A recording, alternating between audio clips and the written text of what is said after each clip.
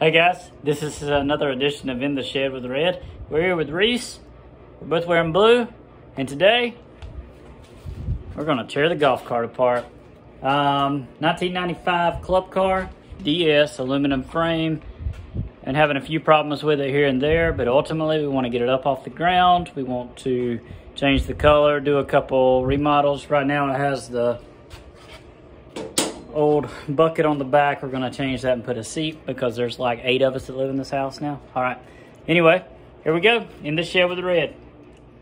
All right, so first thing we're gonna do is just pull the top. This thing is broken, it leaks, dry rotted, so ultimately we're gonna get this off. We're probably gonna replace it, try to put something in, maybe even something with some speakers for my kids. So you just have some 7/16 bolts all the way around.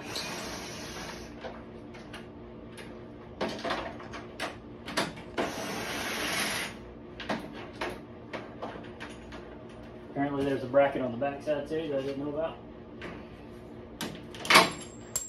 Throw the bolt across the shop and we'll pull them all off. All right, so we got the top off, we pulled the back brackets off. One thing I didn't mention earlier is we're keeping everything bagged and tagged just because I don't know what parts I'm gonna need again and whatnot, so you'll see us do that throughout. We've undone the back. Now, I don't know if this was homemade or if this is the way this car was manufactured. Looking at this bucket, I think it probably was homemade when it was originally put on. So we've got all the bolts out of it. It's just 4 bolts that hold it to the frame. We're gonna pull it off.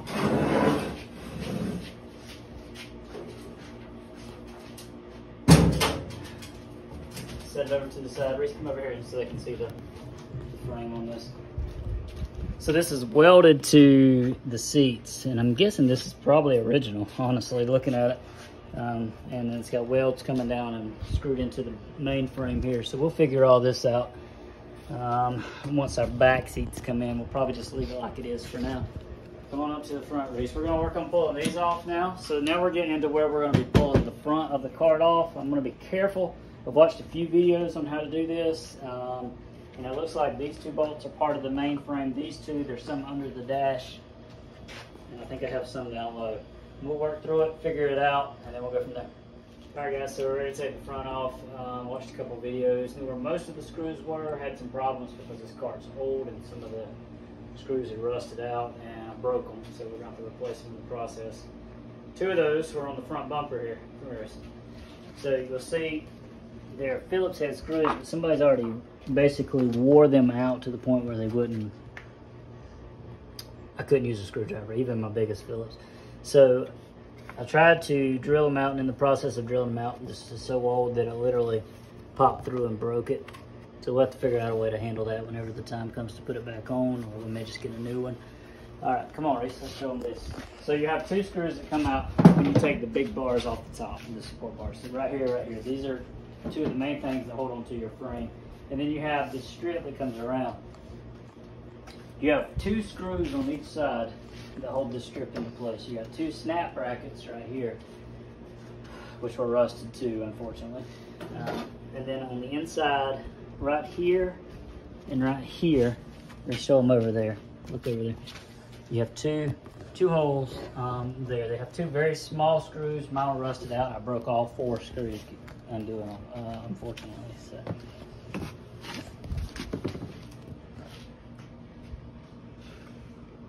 All right, so then I pop this bracket off, lay it right there for now, and then literally it just, boom, my headlights were hooked up. I undone the wires there, but other than that, that's it. So the front's off. All right, seats are coming off. We got 4 half-inch bolts and nuts, down to 2 in the back. We're gonna pull these off real quick.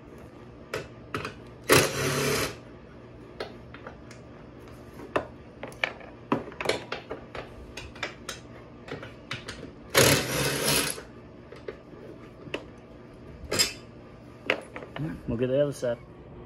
All right, guys, so end of the day today. We got the front off. Fairly easy. A couple rusted bolts, biggest problem. Having some trouble on the back. I've got some bolts that are just so old and rusted I can't get to them. I need to go get a couple grinding wheels to pop some off and maybe an oscillating tool. The other thing is really a pain in the butt is I can't get the shifter off. My guess is that it was coming off at some time and somebody's actually put some glue on there, and it's really bound down. So I'm trying not to break my body to get it done. But as you can see, we got these bolts were easy to come out. These bolts were actually rusted. I had to grind a few of those. And then, so I'm going to show you the bolts that are in here holding this thing on. You have 2 down there. Then you have 3 around your shifter. You need to pull your shifter off. You have bolts on each of the seats right here. You have the 2 easiest bolts to get out right there. You need to pull your cover off, just held in by 2 bolts here. And then you have 2 hidden bolts here. These are literally rusted. Get a shot. And these are literally rusted down. I'm gonna have to get underneath with a tool and actually grind the bolts off from underneath to pop this off.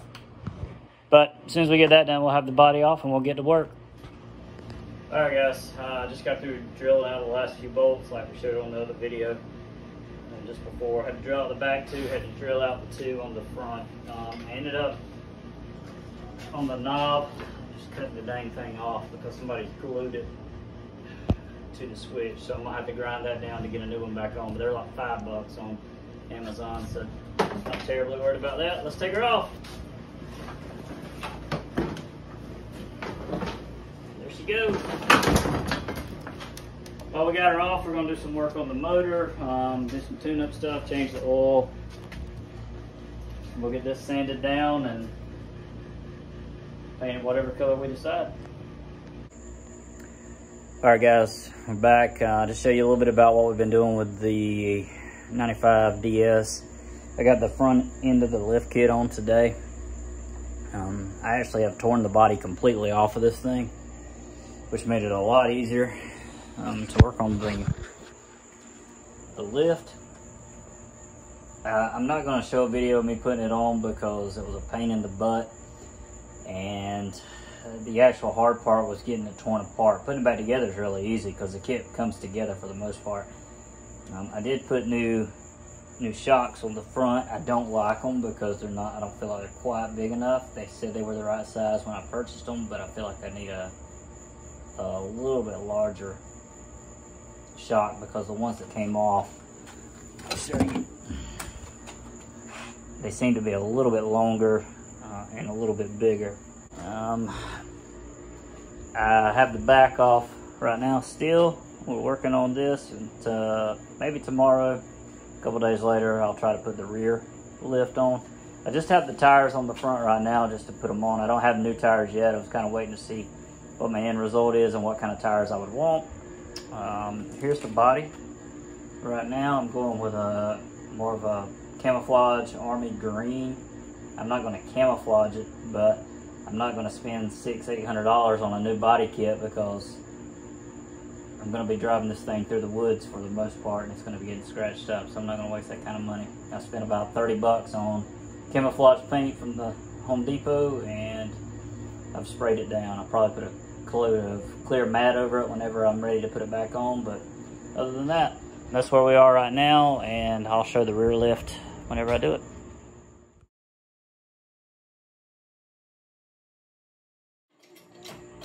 Alright guys, so we're finishing up putting on the rear lift kit to the 95 DS. Quite a pain, honestly. 30-year-old golf cart, lots of rusted bolts. Show you some of the problems we had and some of the changes we made. Reese is jacking it up now. We're going to finish putting the rear wheel on. So these bolts here that come on the rear leaf springs are an absolute pain in the tail. Let's get back. Absolute pain in the tail. I ended up having to take my metal grinder and just cut them off, and then they're so old that I had problems even popping the studs out of each side, and there's no room to really work in here, which is a challenge. And I even have the rear off, so it makes mine a little bit easier. We put new leaf springs in, and these are the heavy duty version because we're going to put a rear seat on here to haul my 10 children around. New shocks going on. Now on these shocks, let me show you the way this car came originally. Was here is where they connected on the bottom. It didn't have a bottom plate like you see on some of the other YouTube channels. So, but the kit comes with a new plate, and it's tied down, and we have the new shock on. I just don't have them screwed yet because we haven't taken all the weight off the axle or haven't put all the weight back on the axle yet. Once we got it torn apart, we got it back together rather quick. I mean, tearing it apart was quite the beast. All these had to be replaced. The only thing that I can think of that would make it a little bit easier is if I actually had a floor jack to raise my axle up and down. I don't, so I had to use boards and a regular 2-ton jack, and it was a little bit more challenging with that, but we've got it done, and we're gonna finish it up, so, hey. All right, so we're back in, got it, the lift kit on, the tires back on. I've ordered new tires, we'll show you that later on in the video. Rehooked up all my electrical, show you where I've mounted down to this so far. New clips back on. These don't have to come off to take the box off, but I took them off and painted them along with the choke. New bolts here because I had to basically cut these off to get them out to begin with, along with these 2 down here. So 2 on the bottom, these 3 hold the ignition switch on, and then you have 2 here to go in, and then you have 2 on the back. That's what actually holds your frame on. Other than that, it's a lot of grommets, and we'll be putting our seat on next, our back seat, and I'll show that. But I wanted to show one thing. So on the back here at the starter, excuse me, at the actual motor that powers your pulley, whenever I put the lift kit on, the ground cable that goes from here and was mounting underneath right here is not long enough. It's only about 10 inches long, and so it actually broke in the process of me putting the lift kit on, so I had to get a new one. And I've got this, and I mounted it actually over here off the side so it wouldn't be run underneath and I could easily access it. I also bought one that's a little bit longer. This one's 19 inches. Gives me just a little bit more play, so as the motor shifts, it'll work appropriately. What we're gonna do next is we're actually gonna get ready to put the back seat on, and I'm gonna have it in various spots because I'm gonna have to paint it a little bit. I'm doing a flat black trim with all my metal work, and this is shiny black, so I'm gonna paint it a matte black to match, and then we'll go from there. I'll show you a video on that in a little bit. All right, guys, so big day today. We got the back seat cargo area on. Quite a pain, honestly. The instructions were terrible. Just kind of had to work our way through it, make a couple extra holes where there weren't pre-hole drills. Come here, Reese, let's show some things that we did. So if you look on these seats, there's a mounting plate which you can either use this across and mount to, or you can mount it individually to the brackets. After mucking around with it a little bit, I decided to just put it to the brackets there, and then we'll come around to the back. Come around back, Reese. So first thing we did was we put the plate on here, and then we added the seat struts, and then basically you just work piece by piece until you get to that. Now we have the seat here, pretty high, and we don't even have the big tires on here. They'll be here tomorrow. Pretty pumped about that, but pretty comfortable, sets pretty well overall. Satisfied. This will actually flip into a cargo bed, which I'm also pretty pumped about. So that's that, because my kids will be hauling pine cones and pine straw and everything else with this beast once we get it done. So tomorrow we'll get the front fixed. The tires should be here sometime tomorrow. We'll shoot the final video. We'll be ready to rock and roll.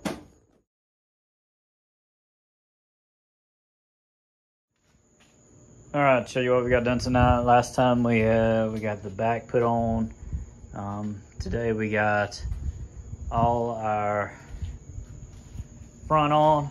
You have the roof on now. I want a new top. I couldn't find one. I've looked on like Facebook Marketplace and places like that. So I just sprayed this one black, but I really want a new one, a more heavy duty one if I can find it. We have the lights, the front bumper. The new tires are here tomorrow. They were supposed to be here today and they didn't show.